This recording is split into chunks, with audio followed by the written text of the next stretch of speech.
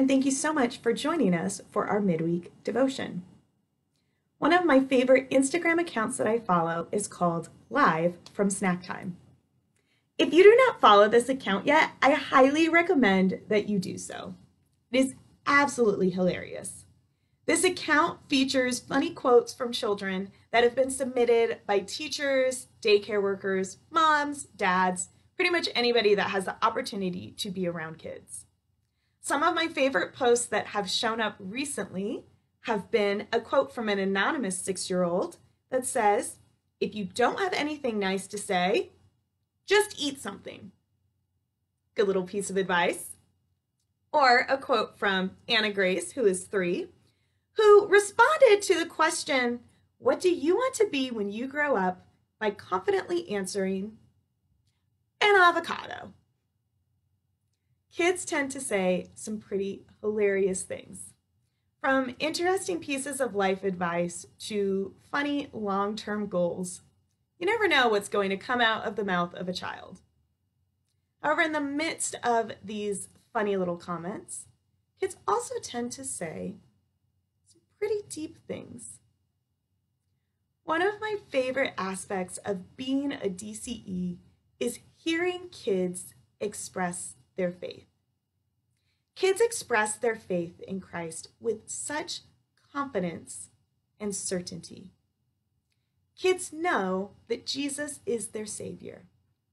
They know that He has forgiven their sins.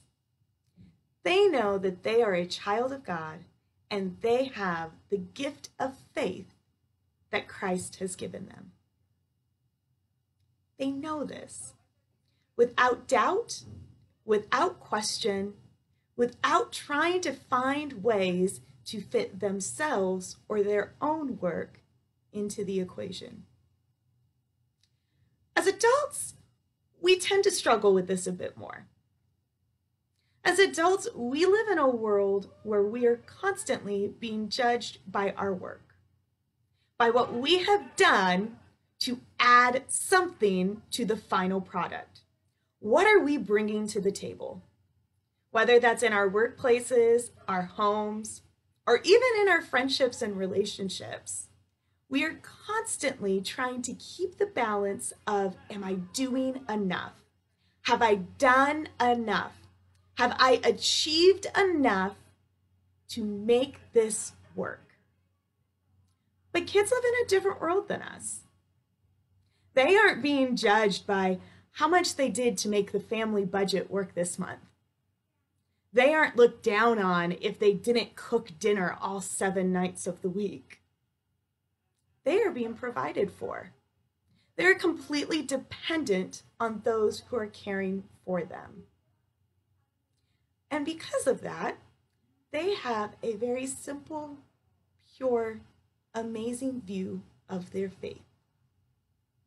They do not try to see how their works, what they've done, if they're good enough. They don't try to fit all of these into the equation of their faith. They are fully confident and fully dependent on the work that Christ has done for them. They get it.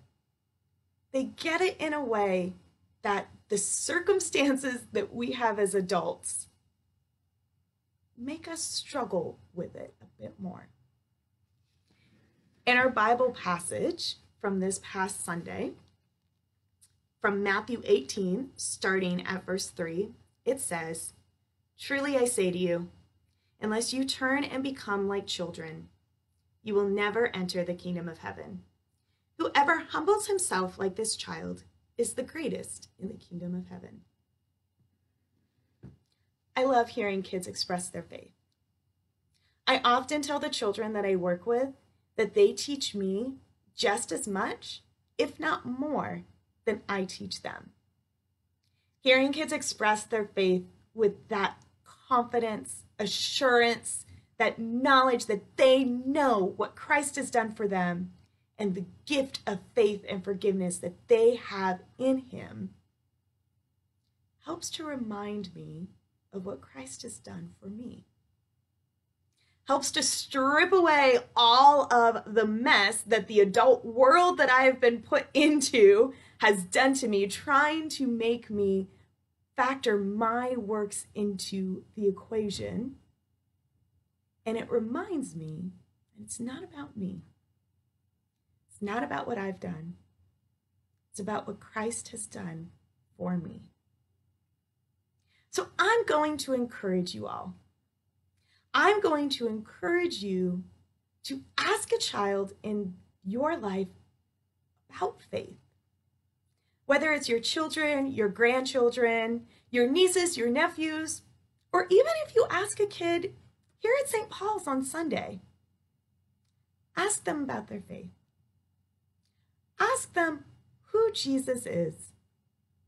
Ask them, why is Jesus important? Ask them to teach you. Learn from them. Learn from the confidence and the assurance that they have in what Christ has done for them. And know that Christ has also done that amazing work of forgiveness and given that gift of faith to you too. I hope that you join us this Sunday. We have 2 indoor worship services, one at 8:30 and one at 10. And we also offer a live stream service at 10 a.m. You can find our live stream on our Facebook or our YouTube at St. Paul's PB. And as you're going on Instagram to follow Live from Snack Time, I also encourage you to follow us on Instagram. You can find us at St. Paul's PB. Thank you so much, and I hope you have a wonderful rest of your day.